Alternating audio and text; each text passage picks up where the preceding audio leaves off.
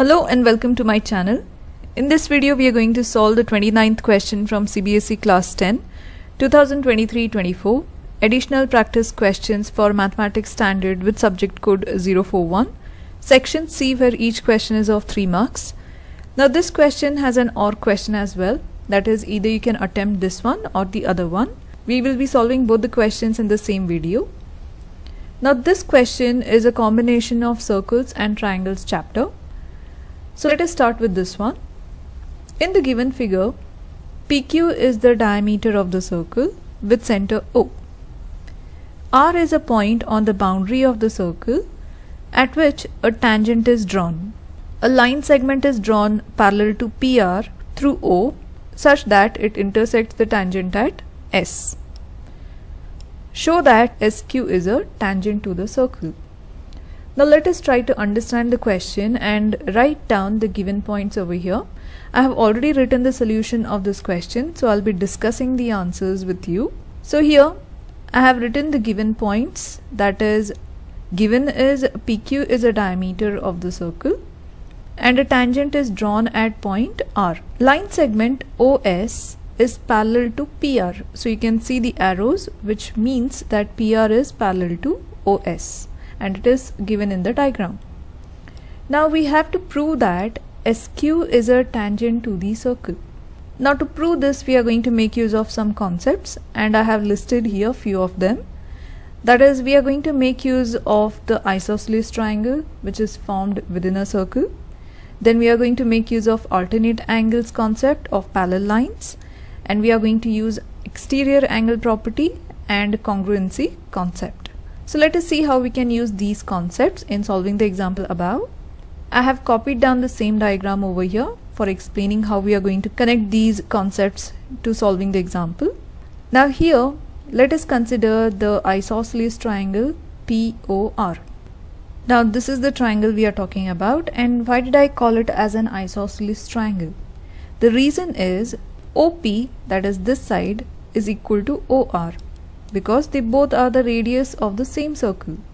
So if two sides are same, the opposite angles are going to be equal, that is angle P and angle R are going to be same. So if two angles are equal, we call them as isosceles triangles. So since these two sides are same, the angles OPR is equal to angle ORP, as it is written over here, and this is because they are isosceles triangles. The next thing we are going to make use of is the alternate angles concept of parallel lines. So let me show here the alternate angles. The lines drawn in red represents an alternate angle because PR is given parallel to OS. So angle PRO, that is this angle, or ORP as written here, becomes equal to the angle ROS, that is this angle, because of the alternating angles property of parallel lines PR and OS. So till here we have made use of the isosceles triangle and the alternating angles concept. Now let us see how we can use the exterior angle property for the given diagram.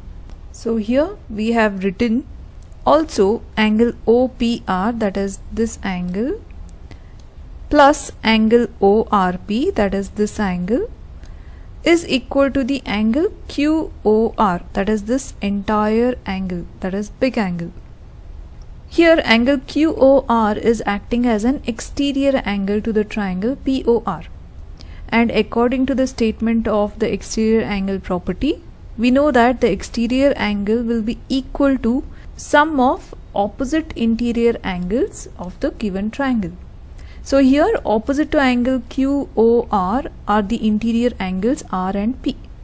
So QOR becomes equal to the angle OPR and angle ORP.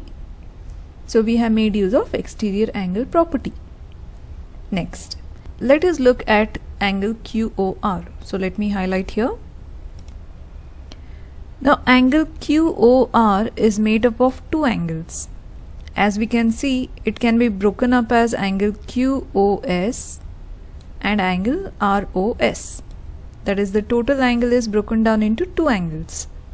So we have written here, and angle QOR is equal to sum of the two angles, that is angle QOS and angle ROS. Now we are going to substitute in place of angle QOR, angle QOS and angle ROS, that is shown over here.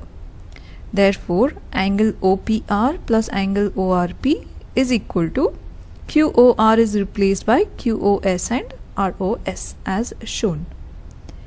But here we can see that angle ORP is equal to angle ROS. So in place of ORP we can replace ROS, and ORP was also equal to OPR. That means in place of OPR we can also substitute ROS. So you can see here I have substituted in place of OPR ROS, plus in place of ORP I have put again ROS, equal to, the right hand side stays the same, QOS plus ROS.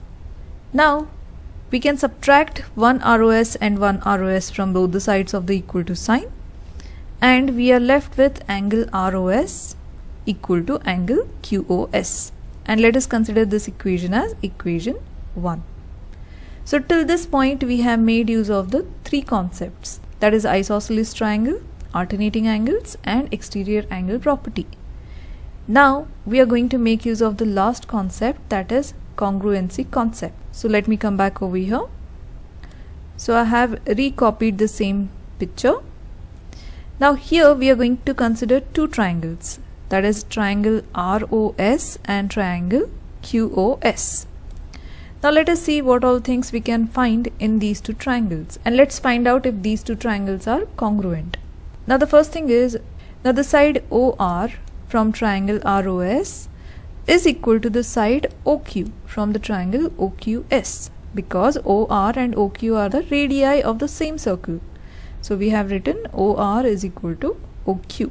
Next, from equation 1 which we just got, we found out that angle ROS, that is this angle, is equal to angle QOS, that is this angle, that is from 1, using exterior angle property. Finally, we can say that side OS is equal to side OS, because this is a common side in the triangle ROS and QOS. So we write OS is equal to OS, common side for both triangles. So now we can say that the triangle ROS is congruent to triangle QOS. So let us see here. So from SAS, that is side inclusive angle and side criteria, we can say that triangle ROS is congruent to triangle QOS. Now once we have proved this, all the remaining sides and angles become equal to each other, that is by corresponding parts of congruent triangle concept. So here we further write that since SR is a tangent to the circle, it's already given in the question, it makes 90-degree angle with the radius of the circle, that is by using the tangent theorem. And as angle ORS, just now we found out that this is 90 degree, this will be also equal to angle OQS, that is by CPCT. OQS also becomes 90 degree as it is written here. So we can say that SQ is a tangent to the circle, because tangent makes 90-degree angle with radius of any given circle. So this proves that SQ is a tangent. So we made use of four concepts over here, that is isosceles triangle, alternating angles, exterior angle property and congruency of the triangles. And we proved that SQ is a tangent to the given circle. So this concludes the given question. Now let us look at the OR question. Now this is the OR question, and this question also belongs to the circles chapter. So let us start with the question. Shown below is a circle with center O. Tangents are drawn at points A and C such that they intersect at point B. If OA is perpendicular to OC, then show that the quadrilateral OABC is a square. So let us start solving this by writing down the given information first.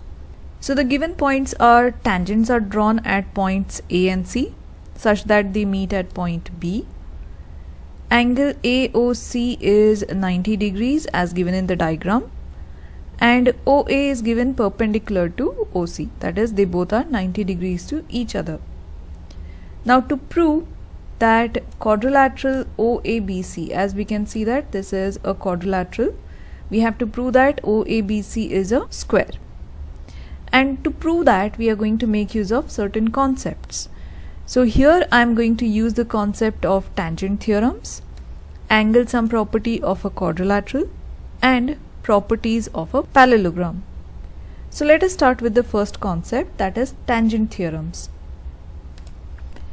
So here we can make use of two theorems, that is radius tangent theorem and two tangent theorem. Both are related to the tangents. So the first theorem gives a relationship between the radius of the circle and the tangent drawn to the circle. Now it states that angle between a radius and a tangent is always 90 degree. So here we can see that OA is radius of the circle and BAC is a tangent. Tangent is a line which just touches the circle at one point and breezes away. So here angle between a radius and tangent is always 90 degree. And the second theorem is called as a two tangent theorem. It states that length of the tangents drawn from an external point is always equal. Here A acts as an external point or an exterior point which is outside the circle. And if we draw two tangents from the same point, then the lengths of the tangent drawn from this point is going to be same. That means length AB is going to be equal to length AC. So if AB is 5 cm, for example, AC also becomes 5 cm. So let us see how we can use these two theorems to solve the example above.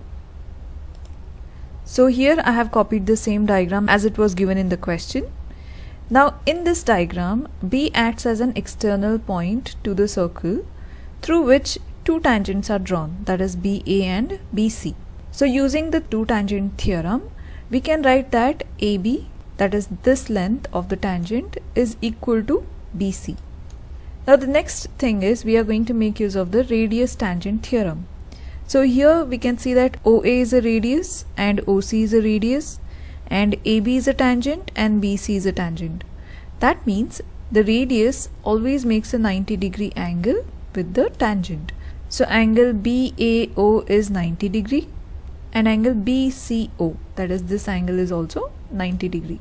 So now in this quadrilateral OABC, we got to know that angle A is 90, angle O is 90 and angle C is 90.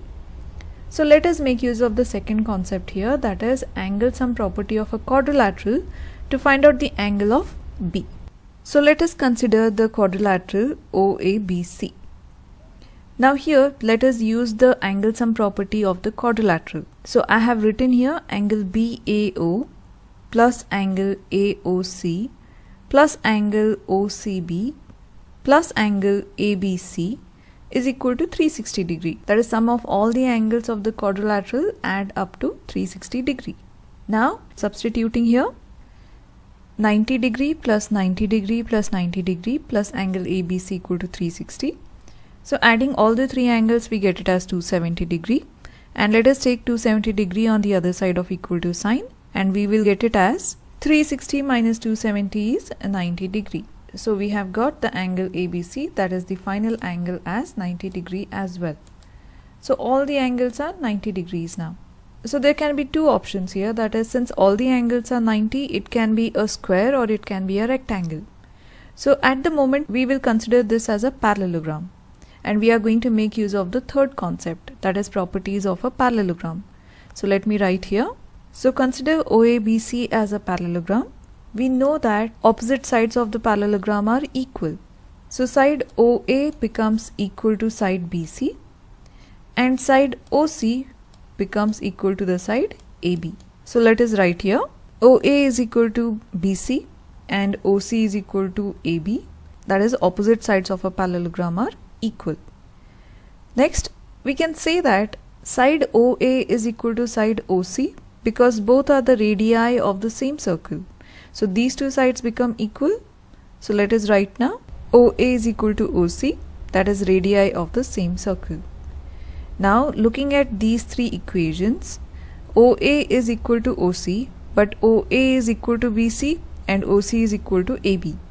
So now we can write all the sides as OA is equal to BC is equal to OC and is equal to AB. That is by using these three equations. Now we see that the quadrilateral has equal sides and all the angles are 90 degree. So here, since length of all the sides is same and each angle of the parallelogram is 90 degree, we conclude that OABC is a square, not a rectangle.